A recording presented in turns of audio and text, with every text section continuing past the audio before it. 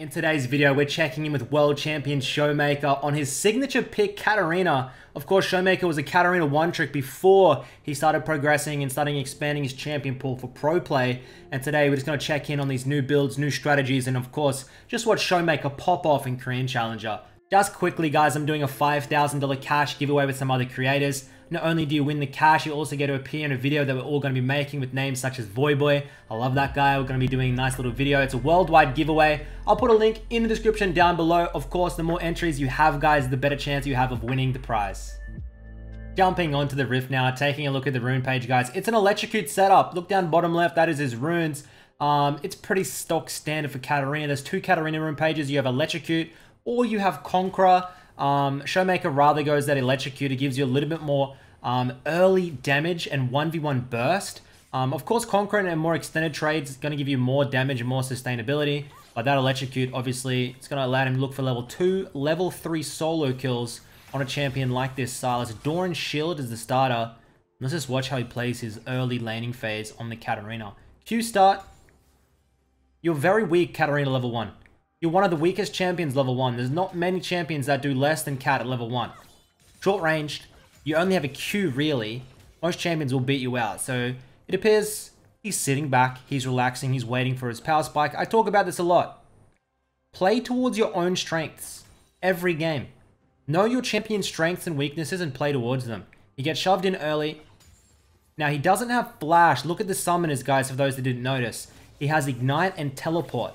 Katarina mains at the moment aren't running flash because teleport allows them a lot more gank pressure, a lot more side lane pressure.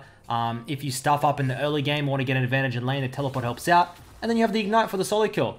You have so many bloody dashes on Katarina. Do you really need the flash? Katarina mains at the moment are saying, no, we don't need that. And this is their setup. Lane's in a really good spot for ShowMaker. Q, into the E, W lands, looking to land it again, Silas moves out. It's all about avoiding the daggers when versing these Katarinas. Just play around their cooldowns of their Q and W. If they have no daggers out, they're useless. That's all it is, guys. Play around those daggers if you want to try and beat a Katarina. But if you're playing Katarina, all about landing them. Poppy comes in, beautiful gank. Poppy jungle, actually very strong. Not many people take Poppy jungle serious, but it has, I would say, one of the best ganks in the game. Obviously because of the stoppage of dashes and stuff like that into things like the Silas and the Lucian. Champion's bloody perfect. Katarina at the moment, look, she's in a bit of a weird spot because they took away Gunblade. You don't have Gunblade anymore, so you kind of, a lot of your options got taken away with that item. It works so well with Katarina. I've seen some Katarinas been going Blade of the Ruin King. They've been, oh, teleport top lane. Here we go. This is why we run TP, boys. We arrive. Full health Lilia. I don't think we have, no, we dropped our ignite on the kill. Ease in, looking for a double. Probably only gets that singular kill. Ugh, that is, it's okay. Silas gets a huge advantage in the mid lane XP. But we go 1 for 1. Our first base is the revolver. No, it's Sorks. Sorks and refillable. We want penetration. We want to be moving around the map. Remember, in our secondaries for runes, we have Relentless Hunter. When you're playing Katarina, guys, it's all about shoving, moving to the side lanes and diving. Sorks and Relentless Hunter, of course, you have so much movement speed. There's no way Silas will ever be able to match your roams. And let's see what our boy ShowMaker can do with this advantage. Silas is up XP though. I wouldn't say he has a 1v1 advantage. He just has this moving advantage. Look how bloody quick he is. He's in. Q lands. Another dash. He moves in. Jukes out onto the Silas E. Good movements. Good movements. Poppy grabs one. Katarina grabs that next one. That Triumph coming in clutch. And that's first move advantage. ShowMaker was there first. He was ready to go. Gonna try and let this Poppy move first. He's a little bit low. We'll try and let the Poppy move in, get the jam in. There we go. E. Grabs one. Dashes in this Yumi. Should drop as well. And we get a... ShowMaker died? Did he get onto the Jin trap? So unlucky. Revolver picked up now? No. Second time he's purchased it and resold it. 4, 2 and 2. What are you going to get? We're going to get ability power. So we're going AP Katarina this game.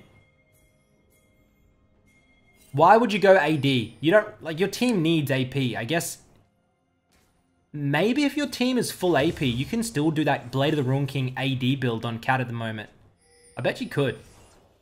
But we go for full burst. We have a Dark Seal as well. Expect this to start stacking up. When you're playing a snowball champion like Katarina, Fizz, what else do you, like, any of these AP assassins, guys, you snowball. You take over the game. There's no better item than a Dark Seal looking for a Magi's upgrade to start completely dominating your opponent. You saw Mango Fish as well. He does it. He does Magi's almost every game. Just makes sense.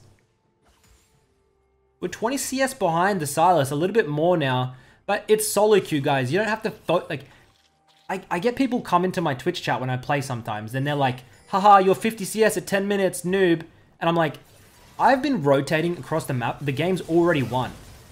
CS per minute is cool as we get a dominating roam. CS per minute, really cool, guys. Really good. But don't get fixated on it. If you're not 10 CS per minute every game, don't beat yourself up. Because if you have the map pressure and you're roaming around the map, you could be 5 CS at 10 minutes. I don't care. The game may already be won. When you're playing things like the Pike mid, some players average 3 CS per minute and permanently roam. That style can work, so don't get too fixated on the CS. It's more about playing the map and getting the resources as you see them, as they see fit, as they come into you. But don't just sit mid going, oh, I need to get 9 CS per minute, because that's what the pros do. Solo queue is not pro play, guys. Not even bloody close. A ShowMaker looks for the all-in. Doesn't quite have enough deeps. 4 stacks in the Dark Seal. We've got a Blasting Wand.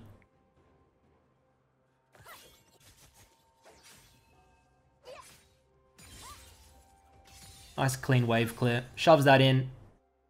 Now he instantly looks into the side lanes. Nothing is available. Lucian's off the map top. No one's bot, so we ping for the dragon. We move our way in. 10 kills to 5, but the gold lead's only 1,000, which is nothing. That Lucian CS lead is really carrying the gold for red side. ShowMaker helps out with the dragon. We'll move back in. Now, Katarina, guys, if you want to play this champion, I recommend at least 10 normal games before you crack her out in your ranked games. The combos actually aren't that hard on Katarina. People think Katarina is a very mechanical champion. I actually think once you get like the idea of your combos down, it's not that difficult of a champ. You got to try and get your auto resets, and there's plenty of small things that go into it. But 5 to 10 games of Cat, I think you can start to pop off in your own solo queue games. As I don't think a re-engage here is really great. The Lilia, of course, waiting the flanks. Maokai, one of the best supports in the game at the moment. Making his way into the mid lane. Maokai with Imperial Mandate. Great combo. One of the highest win rates at the moment.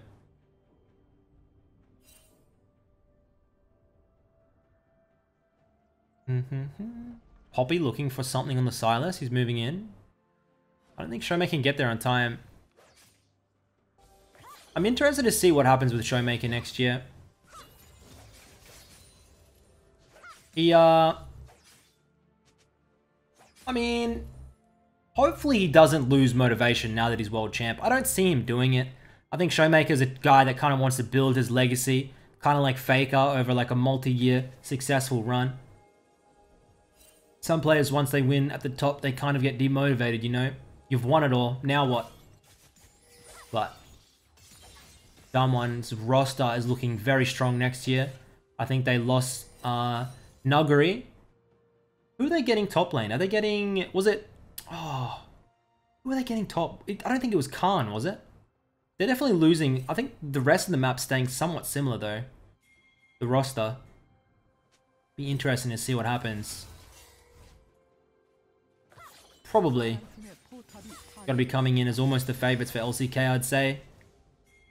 As long as they keep their mid jung bot. Really good fit. Rotating now to the top side. Lucian, 1-0-1 with 10 CS per minute. But finally, we get that shutdown onto the Poppy. And we've got teleport available. We could TP bot. Just as I say that, we get that TP bot. Enemy bot lane's overextended. 1 kill for ShowMaker. He pops in there with ultimate. Second kill. Can we get a third? Ooh, exhaust comes out for Yuumi. This might not be good. The Ignite's going to drop him. We're 8-3-2 at the moment. He should have his Mythic now. What are we going to go? Night Harvester. That's a great item. Gives upfront burst. It gives movement speed as well, right? Gives movement speed as well on activation. It'll help Katarina try and get some spacing onto the opponents and chase them down a little bit. As Lucian picks up the Jhin. This guy's putting on a performance. Where do we move now? I was thinking maybe he runs bot lane, but thinking he wants to try and shove mid, I guess.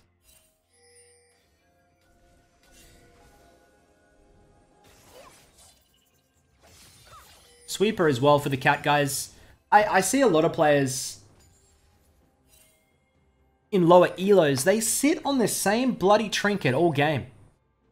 Doesn't matter what champion they play. It's like they forget that the trinkets exists. Please, guys.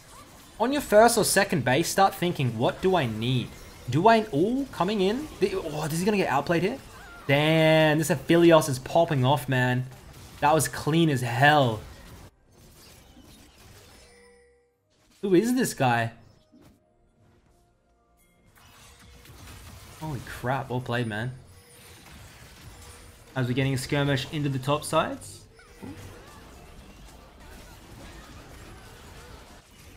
Lucian picks up his third. 3,000 gold lead for red side team. ShowMaker with a 3,000 gold deficit, my god. Mainly these CS numbers. But as I was saying, guys, the trinkets, come on, if you're playing Assassin, get that sweeper early. In the around about 20 to 25 minutes, start thinking in your head, can the enemy team start sneaking objectives like Baron, blue trinket? If you're playing Xerath, playing Jhin, blue trinket gets you long range vision. Very useful. Very useful. Some plays, man, I see their entire history, just yellow trinket, yellow trinket, yellow trinket, yellow trinket, and I go, man, you could be providing so much more for yourself and your team just from a tiny little change. I love doing OPGG reviews where I look at those type of things and I just see, I'm like, bro, if you fix this, you automatically level up your play from like silver to gold off like 1 or 2 small little things. It's very easy to improve your gameplay through that way. If you don't, like, that's not even, it's just improving your knowledge. It's not even improving like your actual mechanics or macro or stuff like that. As we're looking to get our second dragon of the game. Aether Wisp pulled out. That has to be for a Lich Bane. I don't think any other item really builds out of it anymore. There's no more Spellbinder, and Cosmic Drive doesn't build from it.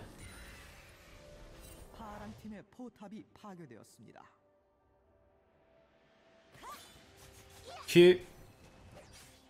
E. I thought he put a W right in the middle of that wave there. We're going to give that wave, but we're going to move in now. Look for a flank behind the Lilia here. Coming in. Oh, that poor little... Can we jump over? We're looking for one more. Poppy grabs a double kill. Now we are on the hunt for the Aphelios, worth a 300 gold bounty. Come on, give it a ShowMaker. Thank you very much for the 900 gold. And we'll run it back into the mid lane. I want to see ShowMaker play Cat on stage. He actually said in an interview this year that he doesn't think Katarina is good enough to play on stage at the moment. There's too many flaws in the champion's kit to play in pro play. The champion really excels in solo queue because of how messy it is. God, this Poppy ganks are so nice. Champions like the Katarina, man, like it just excels at cleaning up messy plays and plays like when a team doesn't really use their brain. They overstay, they have bad positioning. In pro play, it's too hard, man. Everyone just sits there and says, okay, wait for Katarina to dive in and then focus. It's so easy to counter the Katarina in pro play. But in solo queue, that's where you really are looking for these high kill games. Like ShowMaker. We got 10 kills at the moment. He can't all in the Aphelios because of the Yuumi exhaust. Shirelli is from the Maokai. Interesting. Yumi's gone for the mandate. Actually got nerfed this patch. You can't do the mandate mid laners anymore, and you cannot do the Muramana mid laners anymore. They nerfed both of them. Every time I make a video about something, insta-nerfed. You guys, Fizz just got nerfed. Muramana Mage's nerfed. Mandate nerfed. Everything is getting nerfed. But, to be fair, I only make videos on them because they're broken. As we see, the Lich Bane picked up by ShowMaker now.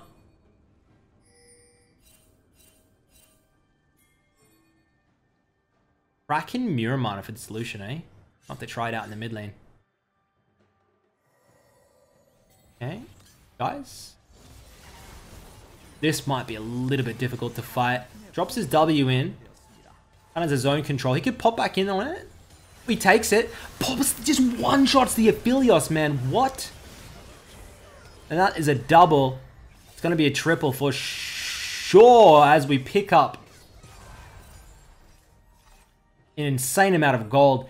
Dude, he just one-shot that Aphelios. I guess that's the Night Harvester. Did he auto attack? Jesus Christ, that was a lot of damage, man. That guy, he did not see that coming. Just completely turned it. 10 kill advantage now, but the gold is actually still deficit.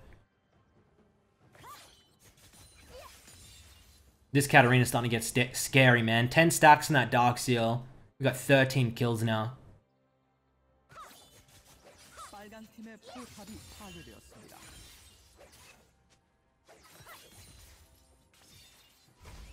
Medjai's most likely is going to be the pickup. Perfect item for Cat. Movement speed. Jin picks up his Muramana. You know what I'm pissed off about? They made that Muramana only procs off physical abilities now. But now Corki can't really go Muramana, man. And then they didn't buff Corki. These bastards. Right, games. What did Corki do wrong? I love that champion, man. Earthrider Corki is my favorite skin in the game. Love it.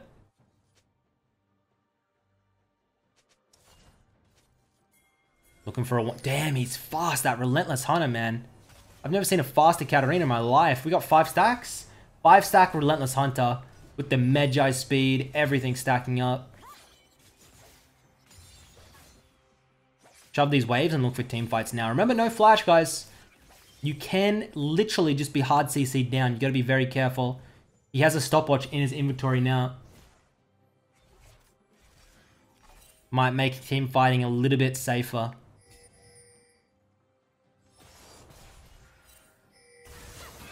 ER. He hourglasses to avoid the sleep damage. Silas coming in. Can he grab it? No, he can't. Here comes the... Oh my god, Jin is popping off. Jin, is that a quadra kill, my mans? Helios? Oh, ShowMaker, careful. I don't think they get this drag. Literally just... there we go. Is an ace. GB an ace. Now, ShowMaker says, I do not care about the dragon. I'm going top lane to farm. I respect it. Probably... I mean, look. He's a world champion. And I'm not, so I'm not going to judge. But was this necessary? Could you not have held that TP for a flank in the upcoming fight? What do I know? I'm only a guy. Hard shoves that wave in. I guess they'll miss a lot of CS here. And he picks up the CS maybe needed for another item. Fair enough. Fair enough, my brother. We've got 18 stacks in the Medjais. Do we have enough for Hourglass? Is that it? All that and we get an Amp Tome. God damn it. Final build should be Hourglass into Void Staff, I will say. Or Death Cap, depending on if they start itemizing MR, which I think they should. They could easily start itemizing MR. They got good damage mix. Jin's actually starting to get a lot of damage now. I cannot get over this movement speed. What the hell is this? 488. Show me a 1v1, baby. Show it to me. Go for it. Come on, then.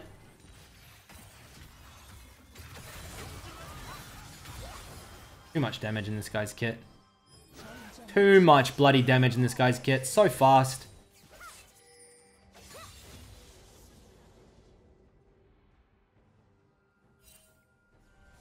And that, of course, 20 minutes. We're going to start going for the Nash Lucians in the bot side with the Yuumi.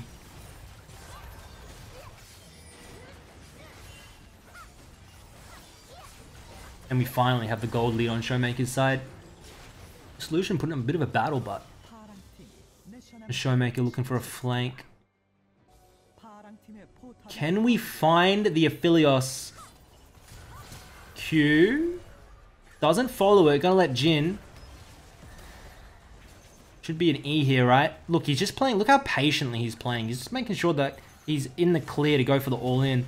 A lot less experienced Katarinas might just instantly E in. And then guess what? The whole team's sitting there. ShowMaker just playing on the flank. He's biding his time here, isn't he? I like the way he's playing it. I would go in and face check like an idiot, I guarantee you. You got 22 stacks on his Medjais. This team's starting to get a team fight advantage. There's no need. Don't take the risk. Oh. We'll get a base in here. I'm guessing he has a shit ton of gold. Finally, we get an Hourglass. We're almost full build now. Now, this Hourglass, guys, it's pretty core for the Katarina mains because it's same with Fizz. It allows you to not only, like, I guess, avoid getting focused down after you get your first combo, but also after you get that combo off, your cooldowns are usually back up. Just full combo, Hourglass, sit and wait, come out of stasis of the Hourglass, full combo again. Makes trying to focus the Katarina a nightmare for the enemy team.